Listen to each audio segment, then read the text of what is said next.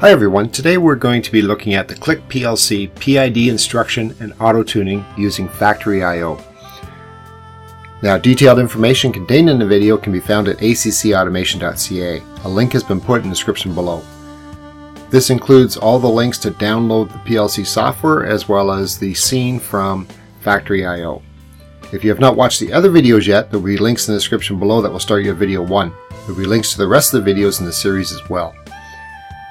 So up on my screen I have my Factory I/O, and under File you will see the drivers, and the drivers themselves we're actually connected currently, and we're connected to this slave unit here.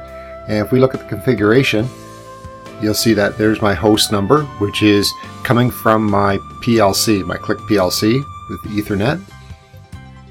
You'll see my I/O configuration, input and output, and my I/O points and my registers.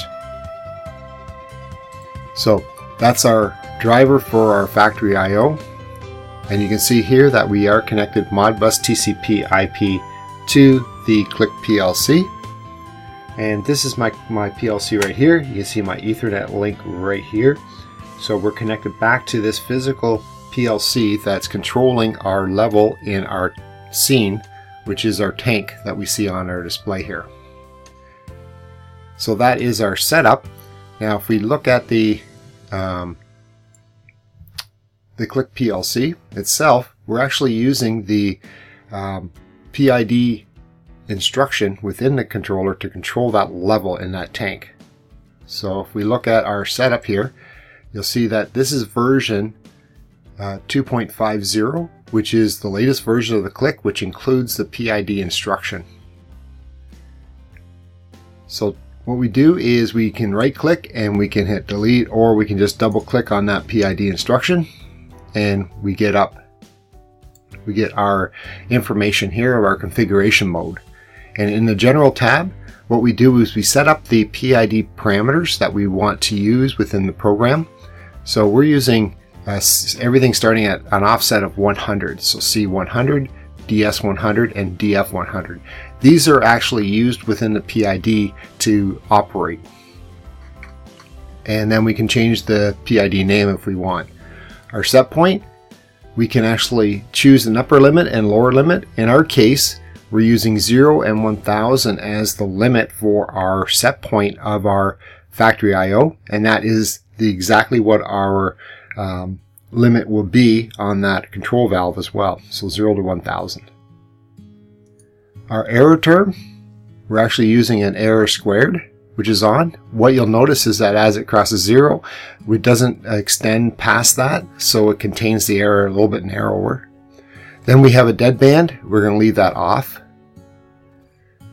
Our loop algorithm, you can see our proportional, integral, and derivative gain here, and our sample rate, 100 milliseconds. We have a freeze bias selected, so it's anti-windup. We also have our bumpless transfer as our forces bias. Our forces bias is equal to our control output if the bumpless transfer is on, so we can go from manual to auto and back again. We also have reverse action selected.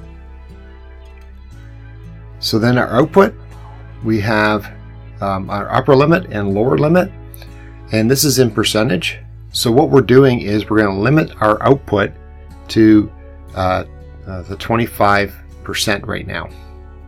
So that way we're not going to get a big response as we auto-tune this device.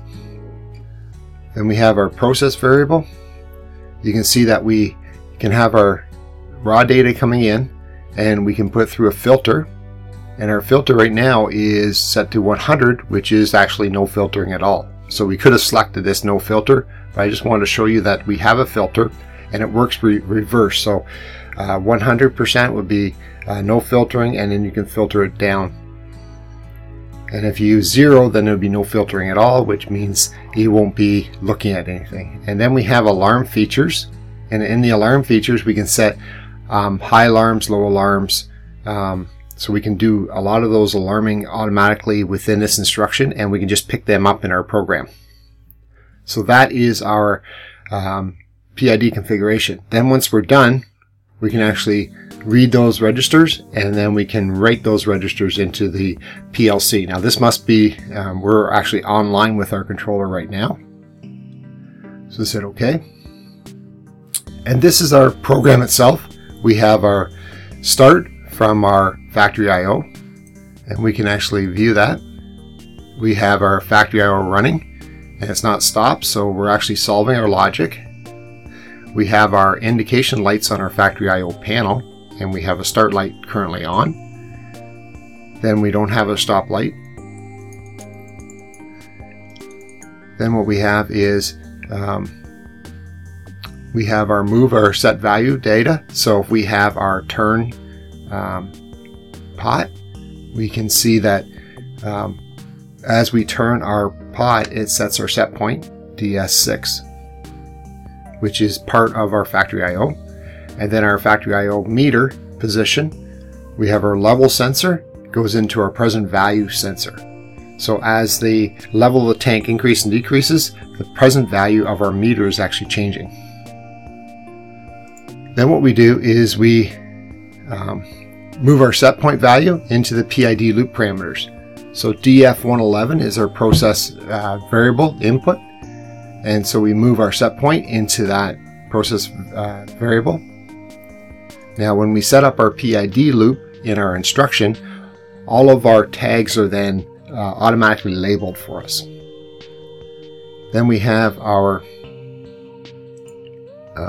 present value goes into our DS7, will go into our process data here. So set point, and then our present value data goes in.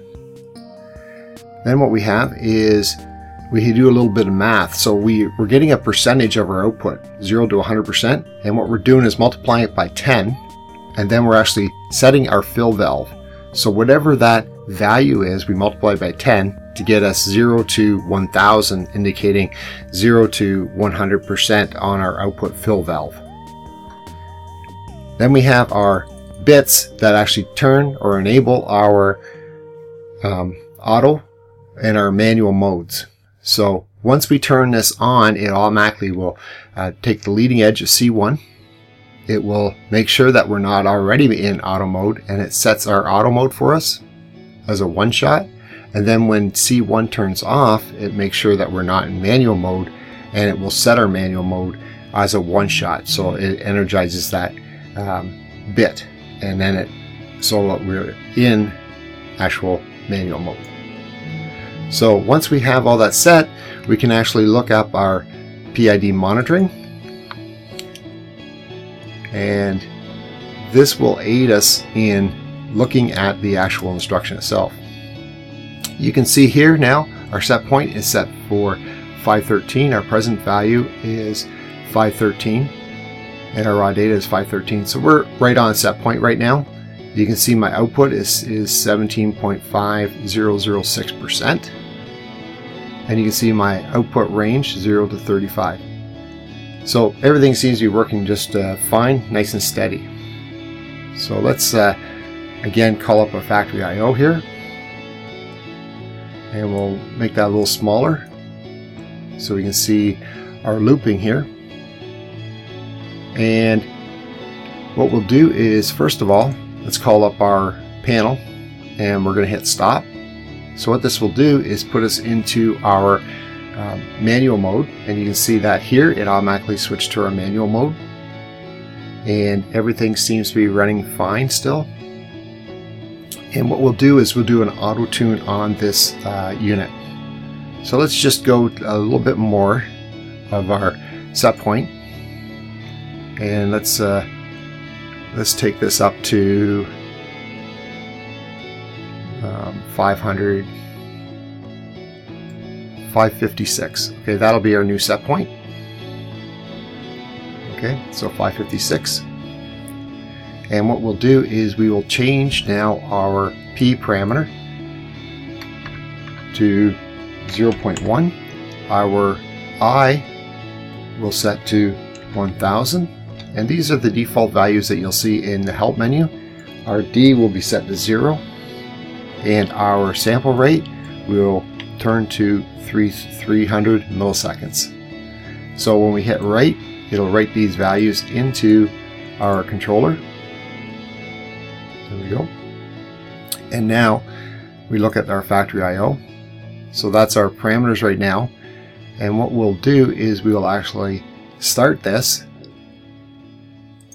And when we start it, we will actually go auto tune. And what it's doing right now, it is auto tuning our control loop.